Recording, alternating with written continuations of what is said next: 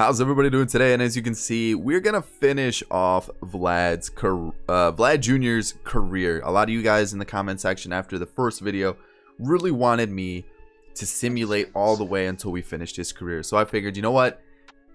I kept the save file. I normally delete the files afterwards. So let's go back. Let's take a look at the rest of his career. We're heading into the 11th season now, so I think it'll definitely be towards the end of his career. He probably has 7-8 more seasons, but I definitely think it'll be interesting to see with what kind of stats he finishes off. So if you guys want to see some more videos, career sims like this, make sure you hit the like button down below, subscribe if you're new and enjoyed the content, and as always, let me know in the comment section what you guys want to see next. I know I've been slacking on the rebuilds. I know I've been slacking on the Royals franchise. I'm getting to them. I really am. So they will be coming. Today's video is going to be this. Tomorrow you will definitely have a Royals franchise or a rebuild, I promise. We'll get back onto the grind with those rebuilds. So without any further ado, so you guys finished the 10-year season with, or the 10-year part, the first part with Vlad, and this is where we were standing so far. 384 home runs. He has 1,500 hits, just about. His career average is 284, so he's actually pretty solid in terms of his stats. He's got some really good stats already. Almost at 400 home runs. You know, halfway to 3,000 hits. So far, so good. So I'm kind of interested to see, can he get those 3,000 hits? Maybe hit 500 home runs. That'd be pretty cool to see. So let's hop into this season. Let's take a look how the season ends, and then we'll kind of start breaking it up, start looking at what seasons we need to look at depending on if he wins any awards or anything like that. So I'll catch you guys in a sec. Okay, so the Blue Jays won the division. So let's see how Vlad did. Did he have any league leading stats? Doesn't look like it. Maybe an award. Nope, no award there. So let's take a look, see how he did. He's actually decreasing by quite a bit at the age of 32. That's pretty interesting. So what, that was what, 7 ratings, 8 ratings, something like that since last season. I kind of forgot where he was.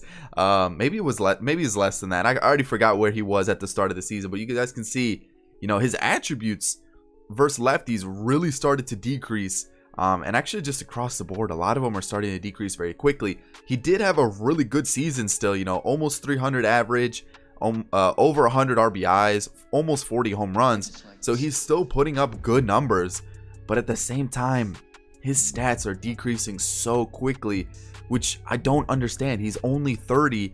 There's other players that are developing even past their 30s.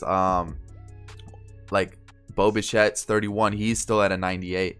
Let's see who else. I think O'Neal Cruz, he's 30. He's going down as well. But when you look at like someone like Anthony Alford, he's just now going down and he's 34. So I don't really understand the whole like system of who goes up in rating, who goes down in rating. I just don't understand that. I feel like, you know, it's just so random, and especially with a player like Vlad who's doing so well consistently, why would he go down? What is bothering him so much that apparently he's being a platoon player, but he's getting 500 at bats. There's no reason why a 7 decrease in morale would actually hurt him. So I mean, so far so good with his stats and everything. Like, he's still looking like he's putting up good numbers.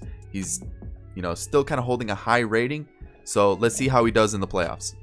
Alrighty, so they were eliminated by the Athletics in the ALCS. That's correct, ALCS. So let's take a look at how he did in the playoffs. So a 391 average, 4 home runs, 9 RBIs, and 23 at bats. Again, he's doing very well, but yet his stats are going down. So it'll be interesting to see how he continues throughout his career.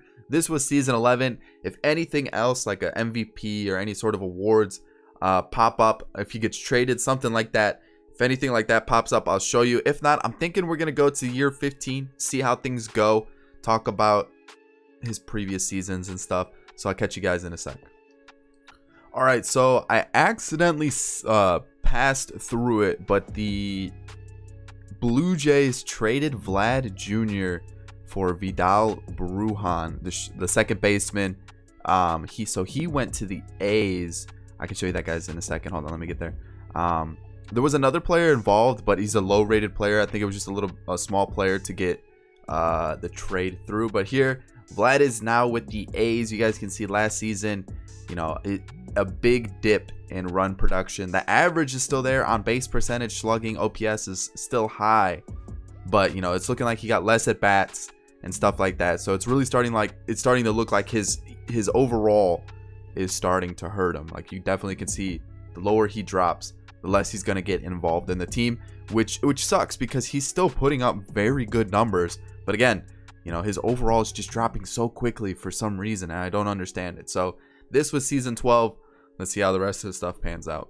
In his 13th season, I know I said it was his 12th, but his 13th season, he did get traded to the A's. And you guys can see again, you know, he played in more games. He had more at-bats than the previous season, but home runs and RBIs, it's really starting to show that, you know, I think his run in the MLB is coming pretty close to an end. He dropped a good amount. I think he dropped 7 overall this season. So this was a rough season for him. He basically is useless against lefties, which is crazy to think that a right-handed hitter definitely hits righties so much better than lefties.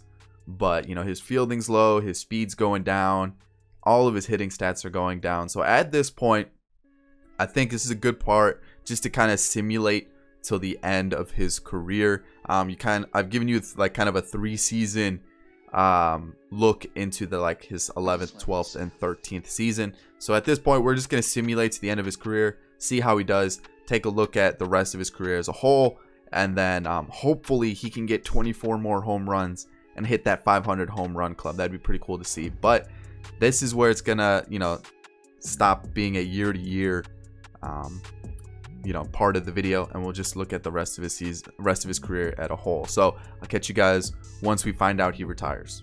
Alrighty, heading into the 16th season, so ending this 15th, going into the 16th, you guys can see Vlad is not on the A's MLB roster. So I decided to take a quick peek, and we can see he's a 62 overall sitting in AAA, and it kind of looks like last season he sat in AAA as well, because he's still on the A's, so he's not in free agency. He just didn't play at all last year, which probably contributed to the fact that that's why he dropped off so much. He's a 62 overall, and it's kind of looking like these are gonna be his final stats. Unfortunately, I don't really see him sticking in the majors too much longer. I'm gonna sim out this year, but I just wanted to give you a quick little update at season 15 heading into 16. All right, so 44 years old, 54 overall.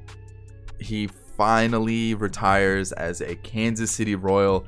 We'll take a look at his stats. You guys can see he's been kind of up and down, it seems like. I feel like he was signed with the team, but he was just in the minors, because he has one at bat with the Cubs, but then nothing else, and then nothing. Then he signs with the Royals, has a full season with the Royals, 2 seasons with nothing. He played for the Cardinals for, it looks like, most of the season with the Marlins, a little bit with the Mariners. So since I talked about him being with the Athletics and seeing like it's gonna be the end of him soon, he went an extra, what, 2, 4, 6, what, he went an extra like 10 seasons, it almost seems like. He just would not retire. He kept playing with different teams, and these are going to be his final stats. So 554 home runs, 1,562 RBIs, a 281 average, 2,376 hits. Man, this is a pretty long career. He went to the age of 44. You guys can see he's 54 overall. 21 contact versus lefties, 36 power versus lefties. Good, decent hitting stats versus righties still, but overall, I mean, I'm finally glad he retired. I've been like just simming through season after season after season, and he just would not retire. So there he is.